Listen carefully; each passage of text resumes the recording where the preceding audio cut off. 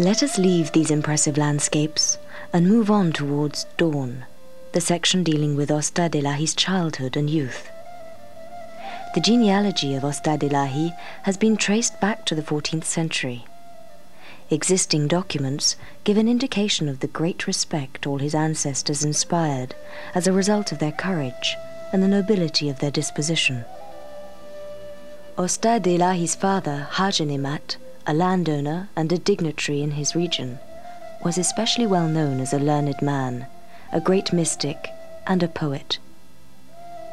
Ostad Elahi was born on September the 11th, 1895, in Jehunabad, a Kurdish village in western Iran. Under the guidance of his father, at the age of 9, he began a cycle of ascetic practices that lasted for 12 years. 3 central showcases contain objects that are reminiscent of the atmosphere prevalent in his childhood. Here, a few traditional dervish tools.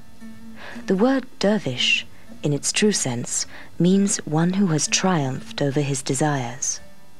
The axe was originally used as a weapon, but in the hands of a dervish, it eventually became a symbol of the inner struggle against the imperious self.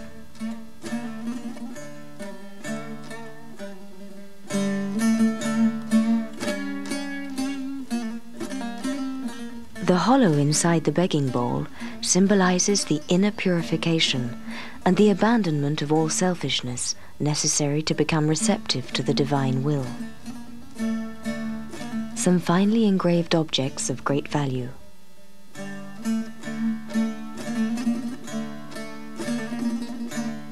Another traditional dervish accessory, the cap, is covered by some fine material embroidered by the hands of the dervish who wore it.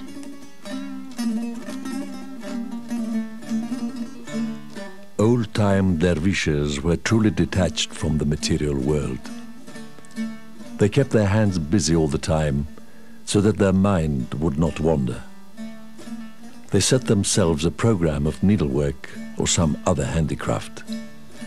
Their hands did the needlework and the mind was focused on the divine.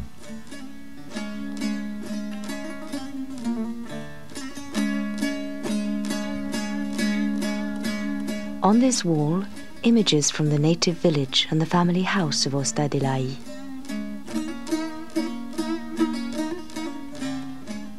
My father used to say to me, "It is as if I have raised you in a fine garden. If you look beyond the garden walls, you will see nothing but baseness and impurity." When I entered society, I couldn't imagine that it was possible for people to lie or cheat or do anything immoral. On account of this, I suffered a great deal.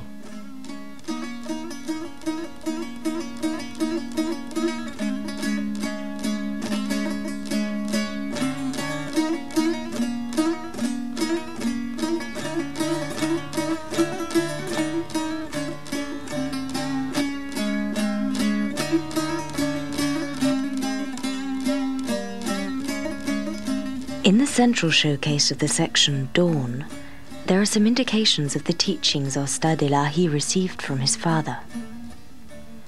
The large manuscript, dictated by his father, Haj Nemat, is in Ostad Elahi's own hand. A long poem of about 15,000 verses, entitled The Book of the Kings of Truth. It was published for the first time in 1966 by the Institute of Franco-Iranian Studies, headed by the late Professor Henry Corbin. Another manuscript contains 2,000 verses, composed by Ostad Elahi in his youth.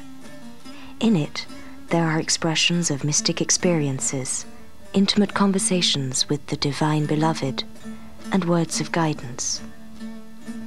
The small notebook is a collection of prayers, in the form of 1,500 verses, written by Haj Nemat. As a child, every Thursday night, Ostad Elahi would recite all these prayers before going to sleep.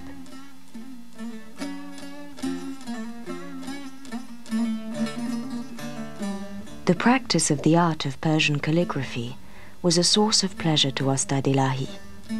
Despite its complex technique, this sophisticated practice requires only a few simple tools.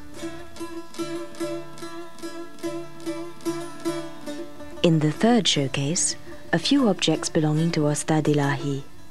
Among them, a cane with a finely engraved silver handle. A jasper necklace that belonged to his mother. A special item, a riding whip, reminds us that Ostad Elahi was an excellent horseman. The first photographs of Ostad Elahi were taken when he was 26 years old. The photograph in which I have long hair and wear a turban goes back to the time when I had just turned 26. How marvelous it was. I was in an angelic world and lived in a state of constant asceticism, eating only one meal a day just after sunset. Even so, I had a fresh and rosy complexion and felt fit and well all the time. In accordance with the mystic tradition of the times, his hair had not been cut since the age of 6. Yet at the age of 34, Ostad Elahi decided to cut his long hair, thereby symbolizing the end of an era and the beginning of a new spiritual cycle.